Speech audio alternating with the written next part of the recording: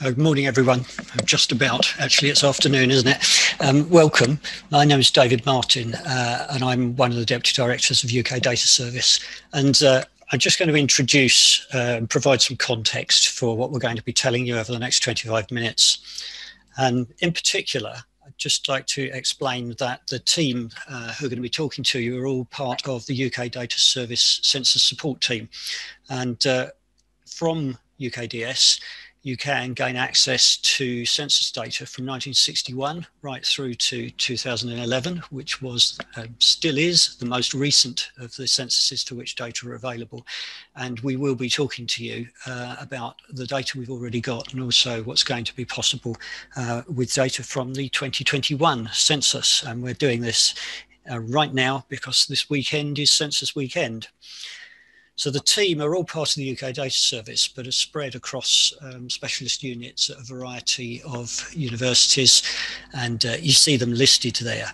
And we work together to try and ensure that researchers have got ready access to the census data and to provide the most flexible support that we can for users of census resources, hopefully in as friendly and intuitive a way as possible. And so today's discussion is a part of that process. Very briefly, I want to set the context for the 2021 census that's going on now and the 2022 census in Scotland, which you may have heard a little about. It's important to understand that in the UK, there are actually 3 separate censuses taking place because the census legislation is devolved in Scotland and Northern Ireland. And they are similar and coordinated, but they're not exactly the same exercise and not exactly the same questions. So these are decennial censuses. There's a statutory duty for people to respond to the census questionnaire, and the data that come from it are an absolutely fundamental source of demographic and economic statistics. They underpin lots and lots of public and private decision making, and they're key to providing denominators and insights across a whole range of research. In England and Wales, run by the Office for National Statistics, and in Northern Ireland, run by the Northern Ireland Statistics and Research Agency, Census Day this year is this Sunday, the 21st of March. In Scotland, run by National Records for Scotland, a decision was taken partway back through last year to postpone what was going to be their 21 census to March 2022. And so there will not be a single census date across the UK products for this cycle. And obviously, COVID has posed a lot of challenges to the census operation.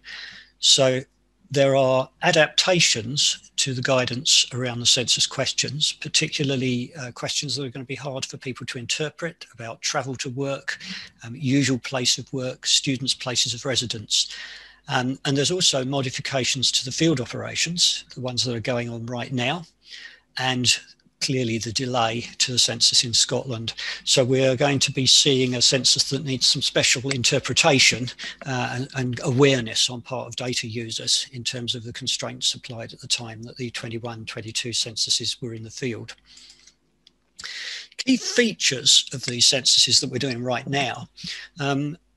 Importantly, this is the first time that we've had a census operation that's been described by the agencies as digital first, in that the whole system was designed for online completion. And the target is that 75% of the population will complete the census online, usually by receiving an online access code. Some neighbourhoods will still receive paper, but it still has that access code on it. And those paper forms have been targeted to neighbourhoods where either internet connectivity is poor or testing has shown that they've got a demographic which is unlikely to respond directly online. But everybody has a chance to go either online or on paper. So it's a mixed mode enumeration. And the actual core question set in these censuses is largely comparable to the question set in 2011. So there should be lots of opportunity to do comparisons intersensely from 2011 to 2021. The new forms have got some additional questions. So in England and Wales, there are new questions on gender identity and past service in the armed forces. Those are not present in Northern Ireland. And across England, Wales and Northern Ireland, there's a new question on sexual orientation. There's also, for the first time, some explicit linkage of administrative data sources that will actually feed through into the census outputs. And in Northern Ireland, where they're not asking the question on the census about past service in the armed forces, there is going to be an attempt to build a model of that data from administrative sources. And then across the piece, new administrative data about numbers of rooms and income estimates. So these are data which are being drawn from existing government admin sources, but will be used to help build the census outputs. So important to understand what happens next. The census is in the field right now in England, Wales, and in Northern Ireland. The reference date for which people are invited to fill in the forms is the 21st, although many millions of forms have already been returned. And once the enumeration period is complete, and that lasts for about 6 weeks after Census Day, all of the paper responses will need to be returned in the post and scanned and merged into the single census database, which is effectively the record of all the responses completed by either channel. Coverage survey will then go out into the field in May and June, which is a carefully stratified sample to understand the extent to which we've reached all the different population groups in all the different local authorities. And then that intelligence comes into the process in order to allow the census agencies to undertake quality assurance of the responses, edit missing and obviously incorrect answers, and effectively use the coverage survey to estimate missing persons and missing households. And this is a fairly well-established process from the last 2 censuses. When that's all been completed, there'll be an adjustment of the provisional output area boundaries so that data can be tabulated in a consistent way all the way through the system. And we should start to see outputs available to us from March 2023. Clearly, that's not going to cover Scotland, and there won't be any whole in UK outputs. So what's going to happen now is that members of the team are going to talk you through the specific output areas, starting with Dave Rawnsley, taking us through the aggregate data overview. Thank you, Dave. I'm just going to share my screen now, so hopefully you can see that. The aggregate data, I guess that's what most people think of as the census. So that's counts of people or households at a given geographic level. So what do we expect from the National Statistical Institute? So hopefully we'll get some headline figures. The NSIs have said that they plan to have an initial set of census results 1 year after Census Day, and all outputs available within 2 years. So those initial outputs will be headline figures, and then we'll start to see outputs appearing slowly in the 2 years after that.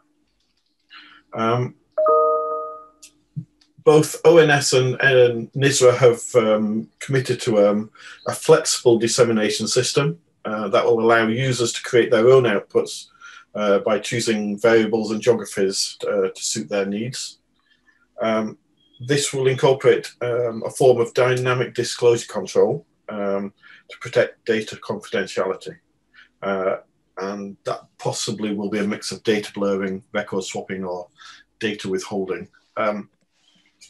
So we might get to see lots of different populations depending on how that disclosure control works, or it may cache a query once it's created and reuse that, but we'll wait and see that. There will be a number of predefined tables, probably similar to the 2011's key statistics. The harmonisation work on a UK census will obviously be delayed by at least a year.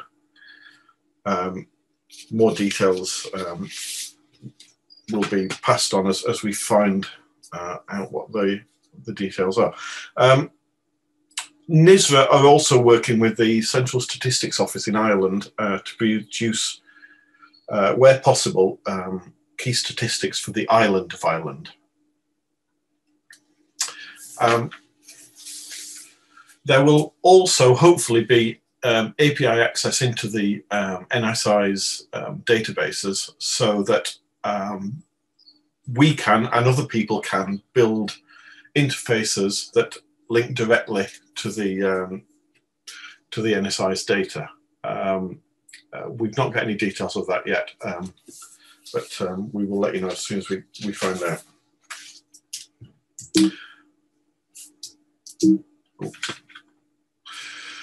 So what to expect from us? The first thing we'll do is we'll do some gap analysis between what has been published and what our users are most using, to identify if there is anything that's falling down that gap, and if we have to build any new tables.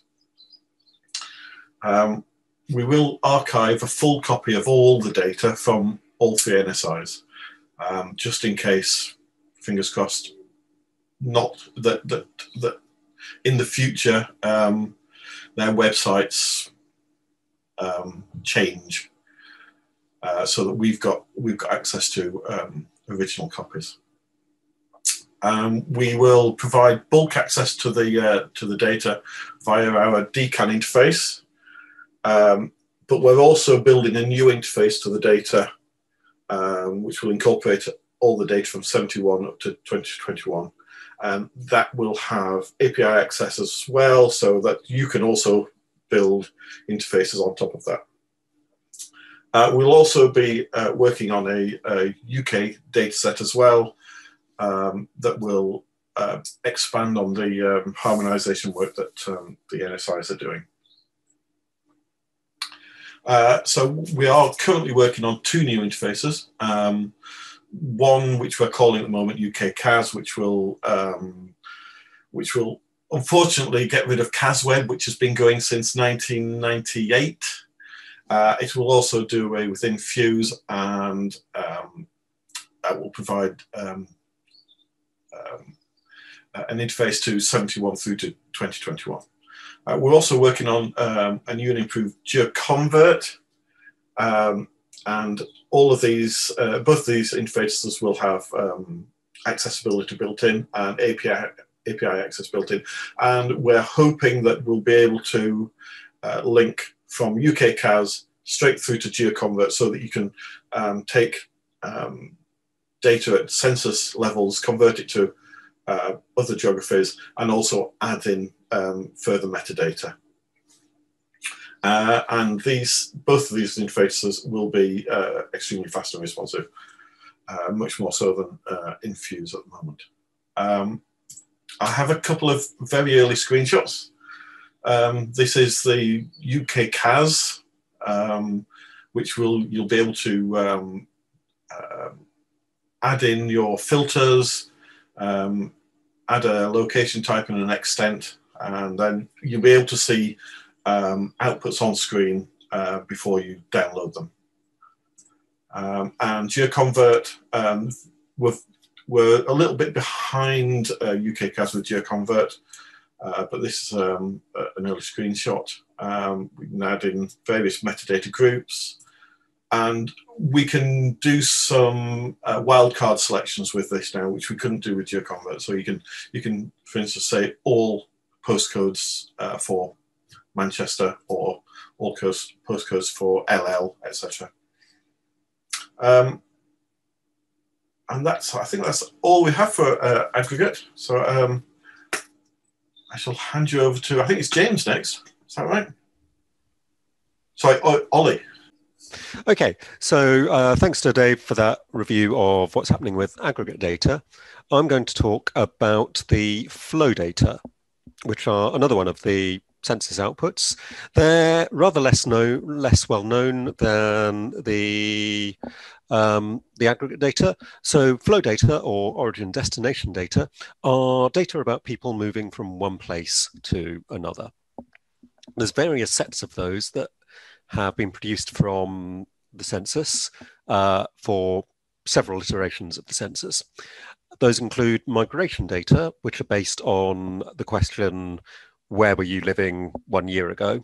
Was it the same address as your current same as your current address, or was it something different? There's a sub question within that to ask whether or not your address 1 year ago was a student term time address or a boarding school address, and that's used to generate a separate set of migration data for students. There's a journey to work set of data based on the questions, where do you work and how do you get to work? And there's a set that were introduced for the first time in 2011 for England and Wales about second residences, based on the question in the census, do you have another address that you stay at for 30 days or more a year?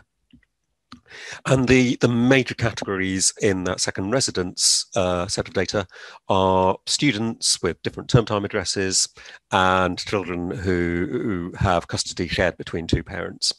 But it also includes things like holiday homes and addresses people have for weekly commuting and so on. We've talked a little bit about the pandemic. The effects of the pandemic are likely to be quite pronounced for origin destination data. So the journey to work data are going to be fairly strongly affected. Obviously, a large number of people are currently working at home. People have changed their jobs, people are furloughed. So the overall labour market has some quite unusual features at the moment.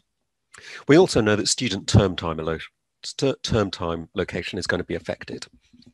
Students are asked to fill in the census in terms of where they should be staying in term time, as long as they still have the contractual right to stay wherever they should have been. But we don't know how well that will be captured.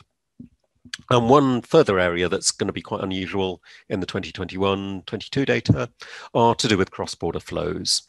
So where people have moved between Scotland and the rest of the UK, there's going to be effects. Some people will be captured twice if they've moved from England to Scotland over the coming year. Some people won't be captured at all if they move from Scotland to England. And there's also going to be effects with journey to work about people who live on one side of the Scottish border and work on the other side. But we're going to have to deal with that in the interpretation of those data. Plans for what data will be produced are still not final, I'm afraid. Dave mentioned in his previous in the previous presentation about the use of API and flexible table builders and so on. It's possible that ONS and the other census agencies will develop those for flow data, but we don't know that that's going to happen. We don't think it's particularly likely. We expect there to be very similar outputs to those produced in 2011. So 4 sets: migration, workplace, second residence, and students. And as before, they'll be divided by security level. So the easiest to access will be open data. Safeguarded data is accessible by UK academics and people in public sector roles. And the most detailed data will be secure data, for which you need to be an accredited researcher and have an approved project. The census agencies have spoken a little bit about that and talked about moving some of the safeguarded data that was produced in 2011 into open or into secure, but we don't know the extent to which that will happen. In 2011, the origin destination data were published in the period 2014 to 2015. So they're a highly specialized set. They take quite a long time to assemble. As we've heard, the general results should be published in the period from 1 year to 2 years after the census. We think the origin destination data will be towards the end of that, or possibly a little after, as a specialized set, but that will still make them considerably earlier than was the case last time. And with Scotland, we expect all of those to be offset by a year. One of the complicating factors is that the flow data are published at a UK level because they contain flows within and between countries in the UK. Our current delivery software is very old, so we're going to move that to a legacy state. And we're going to be creating a new backend API that we'll use for data extraction and subsetting. for those of you who don't know APIs, they're something that you have to write a program to interact with, to work with. That's obviously not for everyone. So we're going to be creating a front end as well for users to create their own queries and interactively extract flow data and download subsets of it. And so that brings me to our next presentation, which is James talking about boundary data, I think. Hi, everyone. Hopefully you can hear me. I'll just put the presentation into full mode.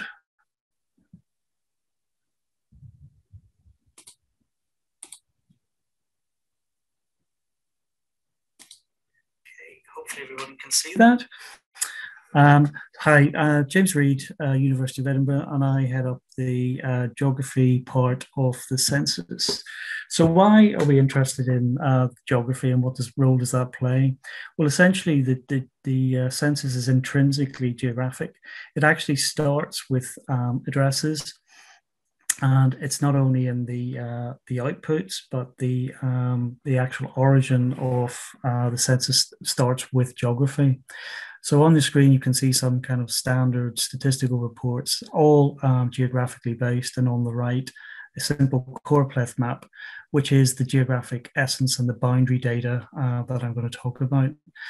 Digital boundary data, essentially in the UK, is quite complex. Those geographic outputs from it's not displaying your presentation properly. Is that any better? That's it. Yeah. Good.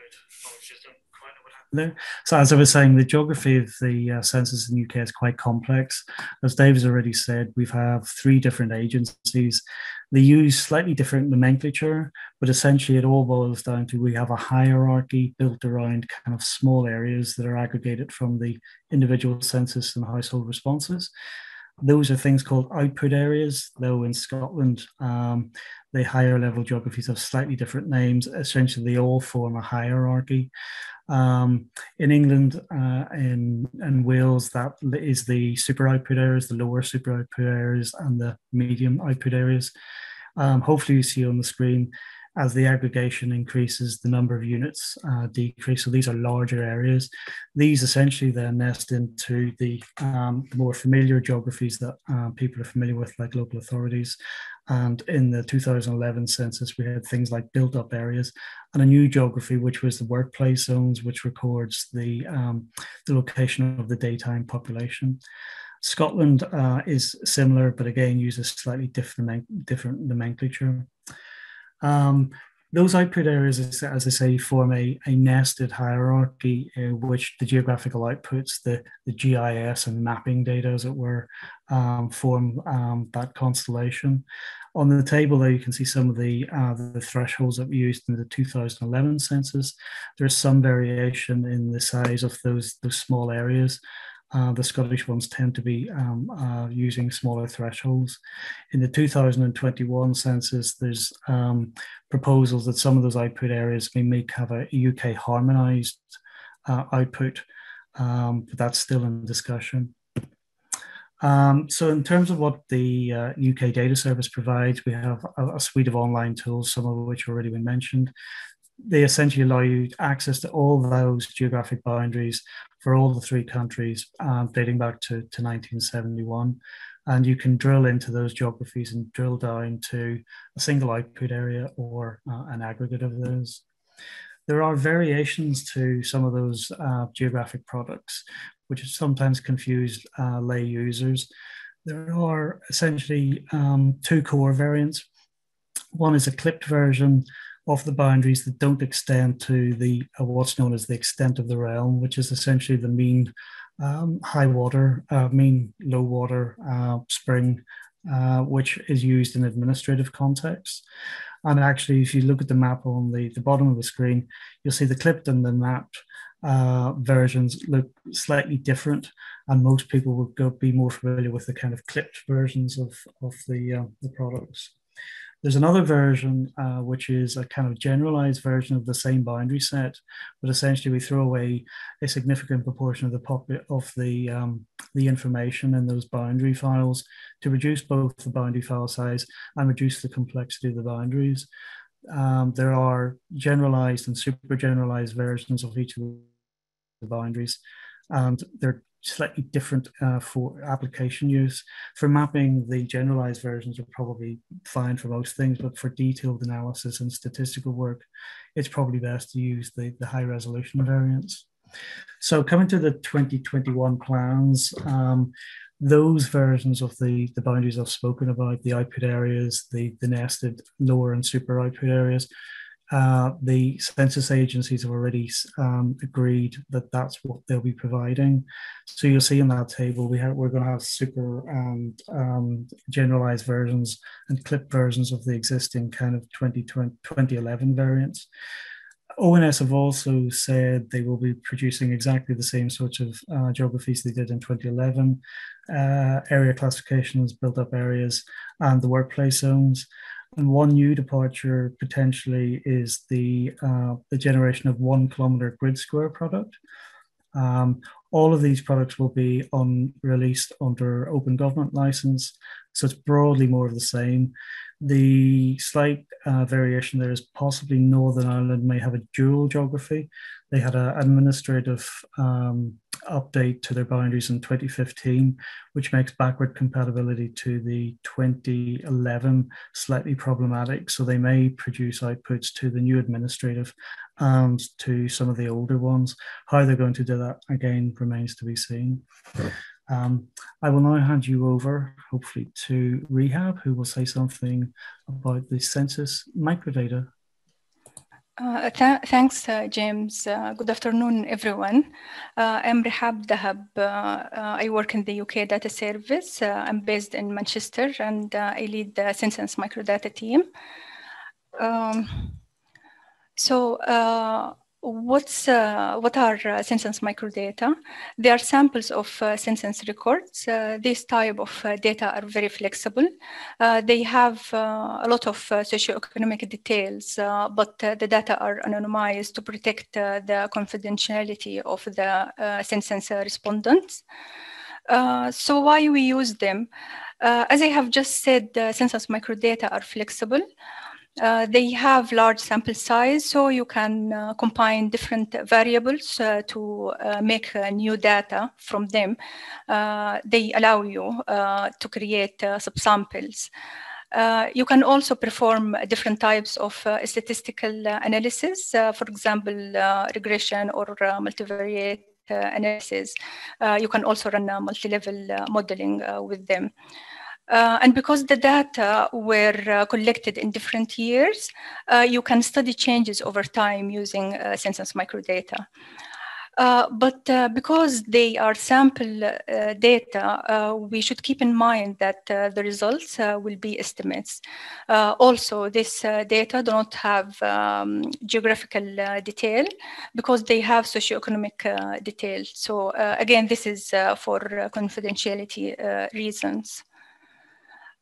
Here we have a list of some of the most important topics of census microdata that will be in the 2021-22 census. There's no need to go through it in detail, just to say that they will be similar to the topics that we have in the 2011 census, but with a slight change. As Dave mentioned earlier, there will be new questions in the new census. These are the ones in green color. And in red, this is a question that would not be asked in the new census. But as Dave said, users can still have information about the number of rooms from existing government data. In black, these are the questions that were asked in the previous census and will also be in the new census. Currently, we have microdata from 1961 to 2011 census.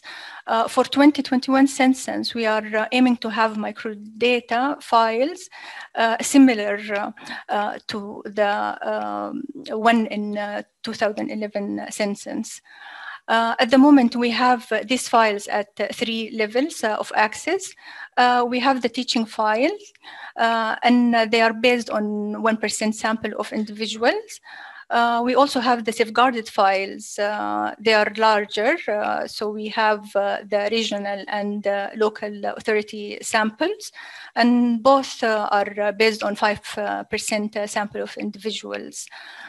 We have the secure files for England and Wales. There are individual and household control files. These files are the largest. They have more detail.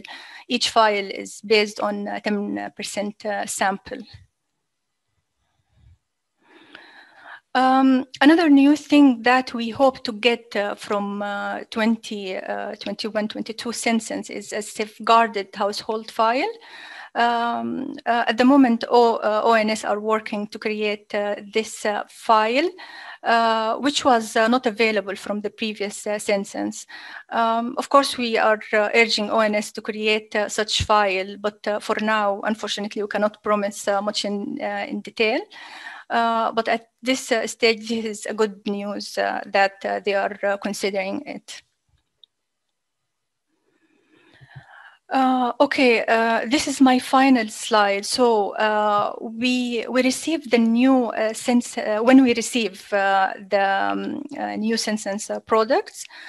We are planning to continue providing online access to census microdata through our online data exploration tool, Nestor.